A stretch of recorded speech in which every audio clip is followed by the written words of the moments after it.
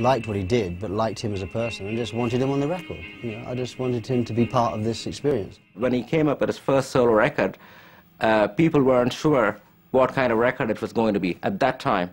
They weren't sure. They thought maybe it's going to be like a fusion record, jazz rock record, an instrumental kind of record or something else, you know.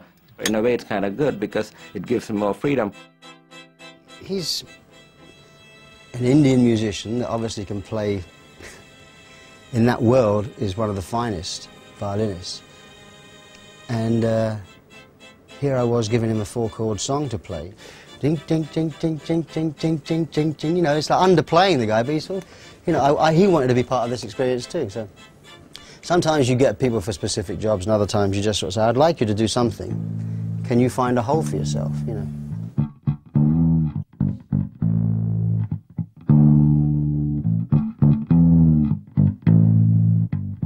Well, Alphonso Johnson was one of my heroes from Weather Report.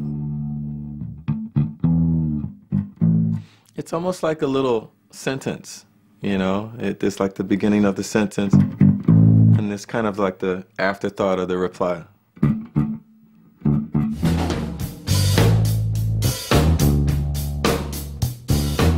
This track, it had that real, just Earth, Wind and Fire quality to it, you know? It really did. But yet, Phil somehow managed to kind of put his own, because of his vocal sound, it definitely had his stamp on it, you know. I feel about it from time to time, when I'm lonely and I'm my own. They used to wear these very outrageous sort of Earth, Wind and Fire type suits. And considering I was pretty boring to watch, you know, I mean, I just sort of stood there and sung, I was still finding my feet, really, as a performer. They added an amazing presence to the stage show, you know, because it gave people something else to watch.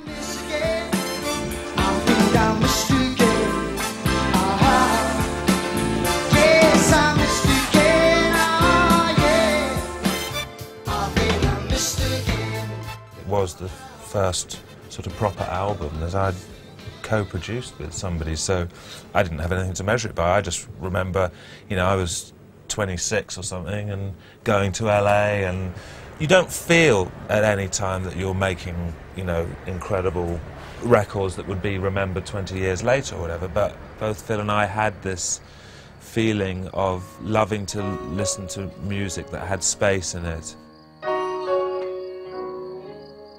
We tried very hard to not put too many instruments onto the record. The roof is leaking and the wind is howling. Kids are crying cause the streets are so cold. Woke this morning, found my hands were frozen. I've tried to fix the fire, but you know, the damn thing's too old. It was always going to be a song about the South and frontiersmen and guys that sort of out in the middle of nowhere, little shack.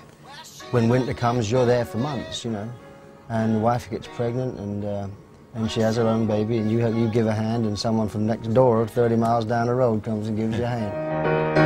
And me, I'm getting stronger by the minute. My wife's expecting, but I hope she can wait. Cause this winter looks like it's gonna be another bad one. But spring is soon to here. God, I hope it's not late.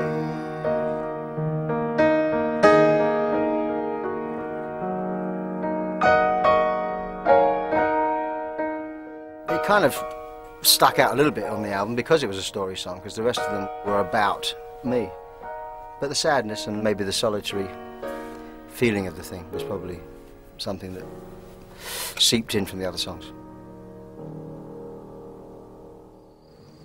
I guess I always figured that with Eric, Clapton was going to play slide guitar on it, so we'd just do it as a live thing. Yeah.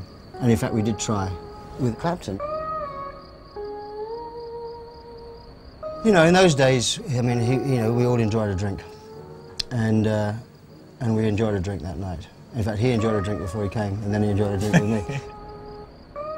But I put Eric through hell with this, and actually listening to it, he probably got it closer than I thought at the time. You know, he put the piano up in it. Yeah.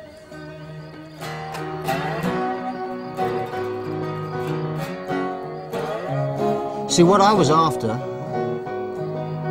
was something kind of precise. And just listening to this is the first time I've heard this since the session, like, you know, 21 years ago. He actually was playing what should have been played, really. I mean, the sound of the dobro, you know, the scratch, and it's much more funkier. It's been months now since we heard from our Mary. I wonder if she ever made the grade. Well, she and a young man, they moved out there. I sure hope they write just to let us know. It's much bluesier. Yes. Here's what ended up on the record. Try their hardest to make it a home. Seems so long. It was that kind of song. I just felt that it should have been done in one go, which is the kind of the spontaneity. But because I didn't get it in one go, I went for something else, which ended up being a little bit too perfect. But the roof is leaking and my wind is howling. Ooh, the kids are crying 'cause the sheets are so cold. When I woke this morning, found my hands were frozen. I tried to fix that fire, but you know, the damn thing's too old. And me, ooh, I'm getting stronger by the minute. When I listen to Phil's album again, what strikes me is that there's all these different varieties of music on this one record. It has sounds similar to Beatles and Weather Report, Motown music, a bit of Genesis style, which I think is almost next to impossible to do today. I think if you were to present to a record company this album, say, here, I'm thinking about doing this, could you sign me for this album? I think they wouldn't. I think even if Phil was presenting this album today, they'd go, well, you know, that's not really what we're looking for.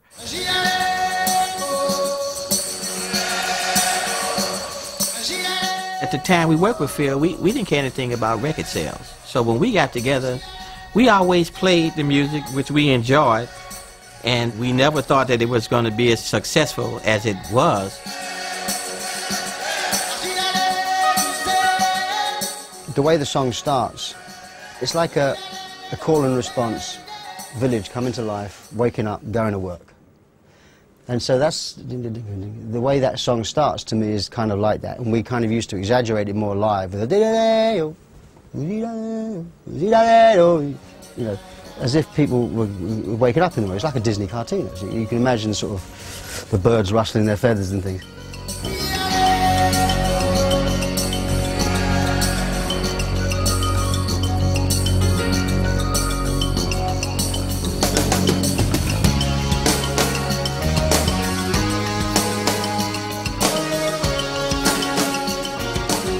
The main track that I did at home was based on this.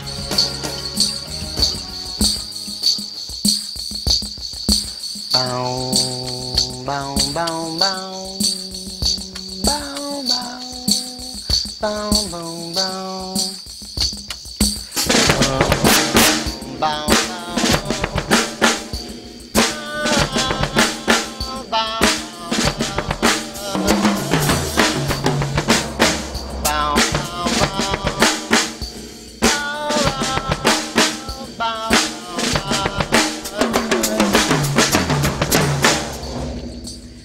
now all those fills, Tom Tom arranged the horns. He had notated certain things with dots and dashes. Looked sort of like the Morse code to me. And as the music played, he would point to the dot or the dash, and I would look at him and say, yeah, man, I didn't know what this meant, you know. But he would point to this and say, that, you know. And whatever that meant, this is where it predated Mac's Headroom.